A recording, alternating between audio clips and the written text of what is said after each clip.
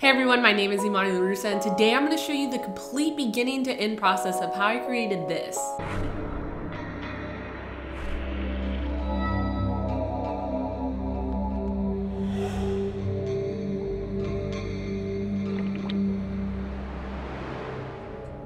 This is going to be a process breakdown video, not a step-by-step tutorial, because I want to show you guys how an advanced animation like this is made from beginning to end. So let's hop right into it.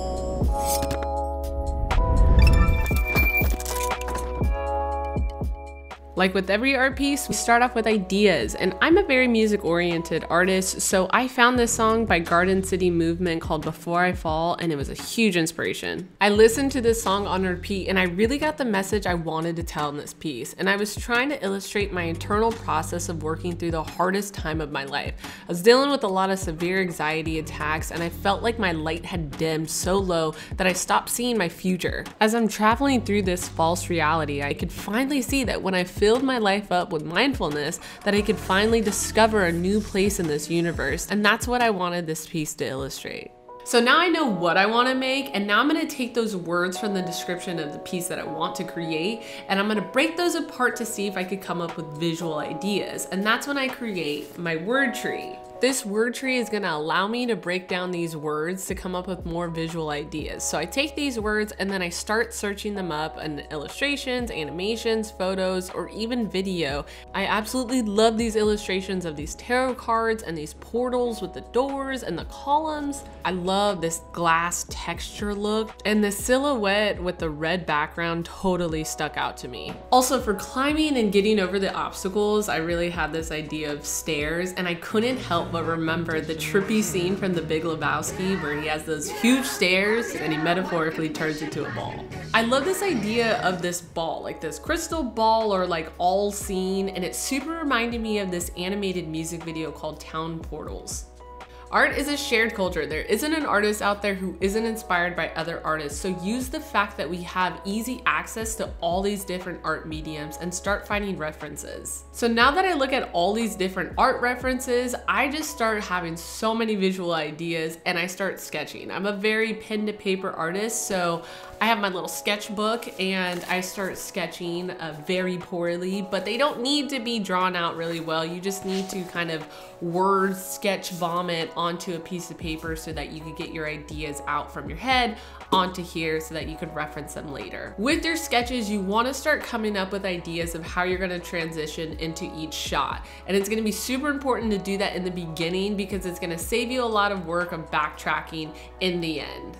So moving into production, I wanted to do a lot of camera work, and I felt that the best way possible to do that, considering I don't have a camera or a dolly, is using Cinema 4D. The idea of using Cinema 4D is that we're going to use it to create a mock-up so that we could use it as a reference for our shape layers in After Effects. And we do that because it creates an accurate perspective. So instead of animating my paths and my shape layers into the action that I have in my head and potentially get the perspective wrong, I can just create it in Cinema 4D so I know exactly how it's going to animate out before I even begin animating it. This is an advanced technique only because you have to have experience in Cinema 4D, but other than that, it drastically cuts down the time that you're spending guessing how the animation will turn out. And a lot of times you can use the assets from that Cinema 4D render. So for this first scene, I wanted to create a room, so I started with making this door and the floor. And then I got this column on TurboSquid, which is a 3D asset website. And when I created the door, I made it green so that it stood out amongst all the other shapes and that I could key it out later in After Effects. Then I rendered out a PNG sequence from Cinema 4D and grabbed a frame and put it in Illustrator because I'm gonna recreate these assets so that I could bring them in After Effects. And I'm using Illustrator because it's a lot easier to create shapes than it is in After Effects. As you can see, this is a completely different color scheme than what I ended up going with, but that's the whole fun of trial and error. So as you can see in my final composition, I have the original reference video in my composition the whole time because I kept going back to it because I was either tracing over it or just seeing how accurate the perspective was to my original render. So I just went ahead and created these shape layers and frame by frame animated the path to follow along my original Cinema 4D reference. And I know you're seeing a lot of effects on each of those layers. That is just because that is a plugin from Danny Stern. He created this super amazing textured plugin called Shade Thrower. You should really check it out. And check him out on Instagram as well. He's an amazing animator. And I had previously made this box growing out to make this really cool texture for another project that I ended up not using. So I just kind of threw it in just because I had the asset and it was in the back of my mind. So now animating in the floor and the background, it goes along perfectly because I have my reference for the perspective. Next, I have the columns, same thing. I just used shape layers and I animated the paths frame by frame to fit along the original Cinema 4D reference video. I was also making sure that my gradients were following along with the perspective as well.